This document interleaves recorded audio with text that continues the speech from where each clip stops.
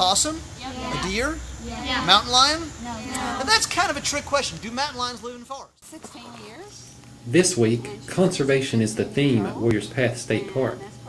Approximately 850 City of Kingsport and Sullivan County 4th grade students will attend the Sullivan County Conservation Camp. The purpose of the camp is to expose students to a variety of environmental learning activities. Students will rotate through 12 learning stations with topics ranging from industry's role in conservation to wildlife skins and skulls.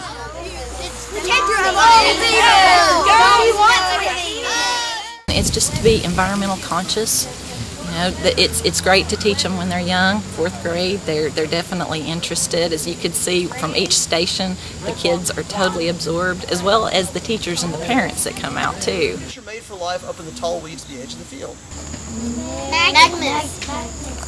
Somebody was close. Metamorphosis. Very good. Metamorphosis. Each talks about something environmental, such as rocks for kids, as well as wildlife. We have a wildlife officer here who has skins and skulls. The cricket eating rotten plants, his job is to eat cute little furry animals.